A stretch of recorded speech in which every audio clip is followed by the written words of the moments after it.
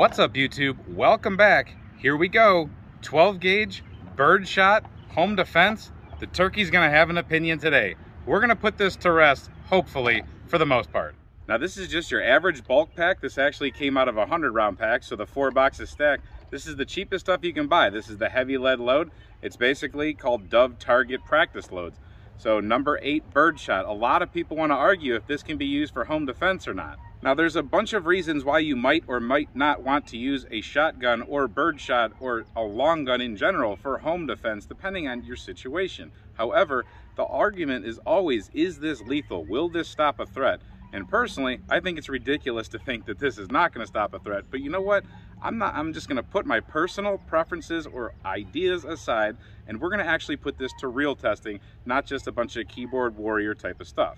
We're going to use 3 different guns today. One of them is going to have a modified choke, one of them is going to have a full choke, and one of them is going to have an open cylinder choke. So we're going to have 3 different patterns.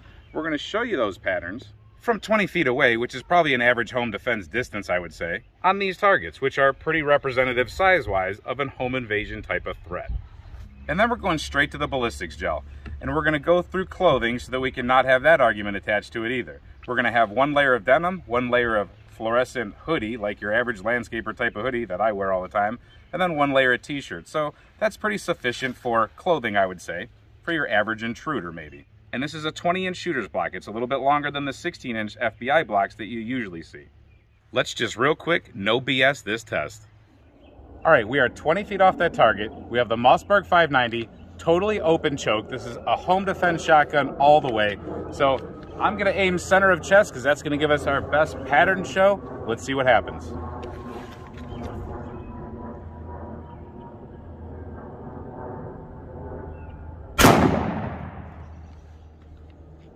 Ouch, let's take a look. So what you see here is the wad. That's just the plastic cup that holds all the shot, especially birdshot type of things. But here's the pattern on the open choke. I mean, it actually, other than these 2 pellets, for the most part, unless we miss something out here, it stayed on the target, including up to about this level in the face. We started eating them here in the throat. This is a bad area of the throat. And all this, as we know, is a bad area. We got a whole bunch of stuff in here we don't want to hit. And that's a very nice pattern. That's a very well dispersed pattern. Let's see what a modified choke does. That's going to take it down a little bit. All right, this is the one we call the Green Monster. This one is the garden shotgun, but it's always loaded with one of these for the garden. So if you need to grab it in a pinch, here's what a modified choke might do. Now in theory, this is going to choke it down, but every manufacturer is a little bit different. These are old H&Rs. These are fixed chokes. These are not interchangeable. The gun that we just used also had a fixed choke. You can't insert new chokes into it. It's always stuck open. This one's always stuck modified.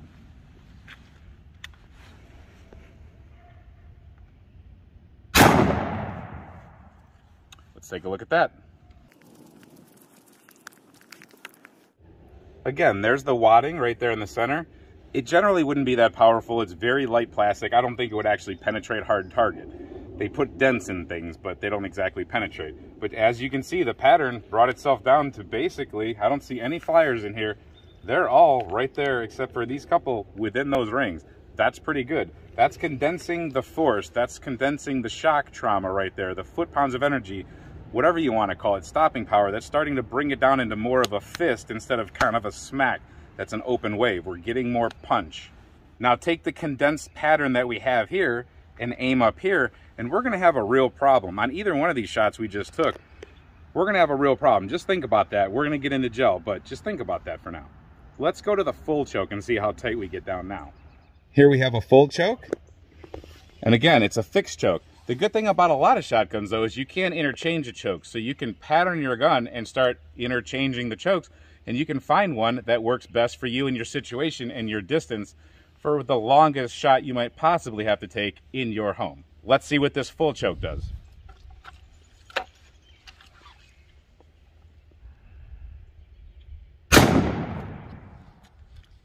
That's a whooper of a pattern.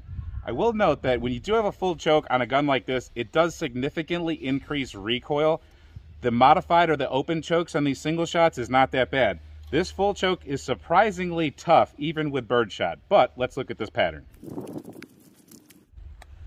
So this thing right here, this cheap little round just delivered this punch right here. Like I said, another knock to the shoulder, but a knock to the target. So this is eating away at the target because it's plywood, but you can see the density of that pattern.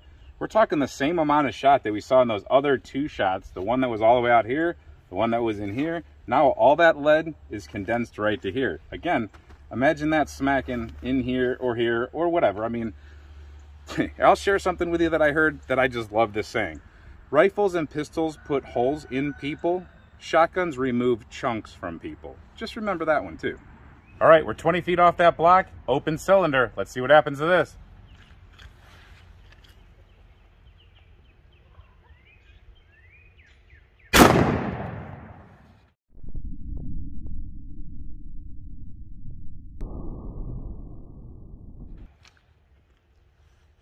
Looks like I moved the block a little bit. Let's see how deep we got. All right, remember I said that wad would typically not go through much? There you go. It doesn't even go through the clothing. It's just light plastic, but pellets did go through the clothing. They took a lot of clothing with them, and they streaked in here. The farthest pellet that I see is right here. So according to the absolutely annihilated dirty tape, that pellet is 7.5 inches in there. There's another one right behind it. Most of them made it here to about this point, and that is going to be about the 4-inch mark. Most of them landed in the 2 to 5-inch mark, I would say. I don't know how well you can see it from that angle, but from the top, you can definitely see it. And on the other side, you can see it. So all the way around. Now, those would all be in somebody to one depth or another. Is that enough to be lethal? Depends on where you hit. So even an animal, this stuff does incredible damage to animals you wouldn't think it would do. Just these couple little pellets can take a bird out of flight or stop a rabbit in its tracks. If you dump this kind of energy into somebody, it's probably going to give them a second thought, if not absolutely hurt them. Now this to the face, here's what I've always said about this. When you have an open choke like this, more pellets, you know, that we didn't see here have missed this block. That's a big pattern like we saw in the paper.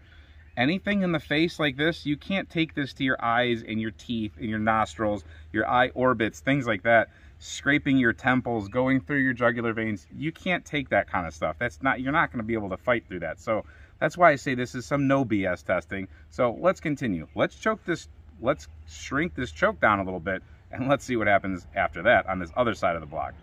All right, again, number 8. Now we're going to go through the modified choke.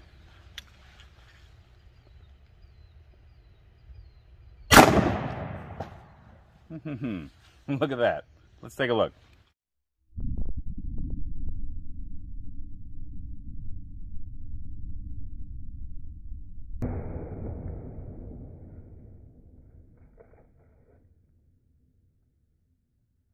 All right, I had to give the gel a bath, so hopefully I reoriented this right. We think we've confirmed that this is the right side. The deepest penetration I see on this one is 6.5. Now I did aim just a little bit high on this one. I skimmed the top of it just a hair. Just more pellets, more punch. You saw it pick the block up and throw it off the table that time. That's bringing down that lead shot. It's more weight impacting the target. Again, that's gonna hurt, that's gonna do some damage, and that went through clothing. Full choke time. This should be interesting. Good old number 8.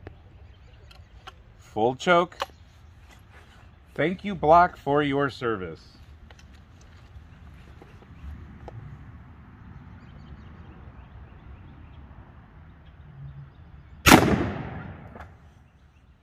Let's take a look at that.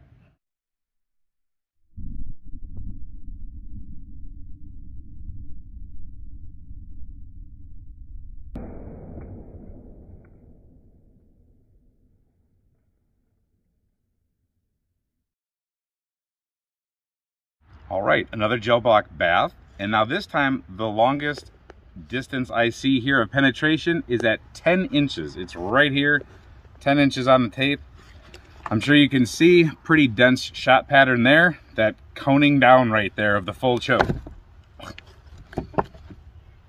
You can see it pretty good. And there, can't really see it from the bottom. What's interesting is the density of the fabric trying to get taken into it. It's definitely been driven in there. It pulls it in there with it. Now let's just be honest. I mean, I know this is argued over and over and over again, but this will not feel good. So here's another good example. This was the open choke and the modified choke both going through this fabric, and then here was the full choke, and you can see how it tears a hole right through the center. That's the density of the shot pattern. We don't have that on this fabric. Now you've noticed I've turned this block around. Check this out. All right, number 8 again. I know what you guys want to see. I can read your minds. What is it that you guys want to see? You guys want to see a point blank shot. Let's do it.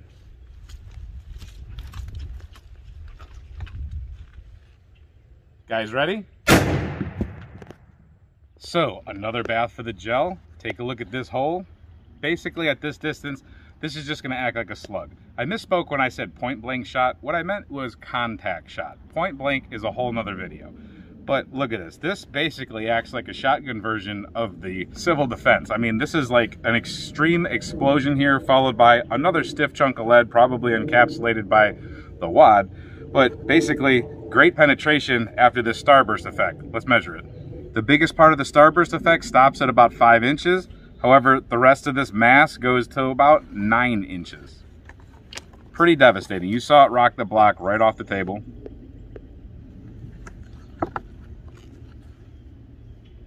And you can't see anything from the bottom. However, you can see this ginormous hole. So there you go. You guys probably know my opinion by now. However, there's the information for you guys to make an opinion. Let me know in the comments what you think. But what I say personally is that's a deterrent. It's better than nothing. Is it extremely lethal? That depends on a lot of factors.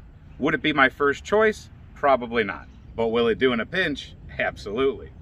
So I hope you found this information helpful. I hope you enjoyed this birdshot home defense video. Hope you like these kind of videos. And until we see you next time at the next video, stay safe, have fun, and keep shooting.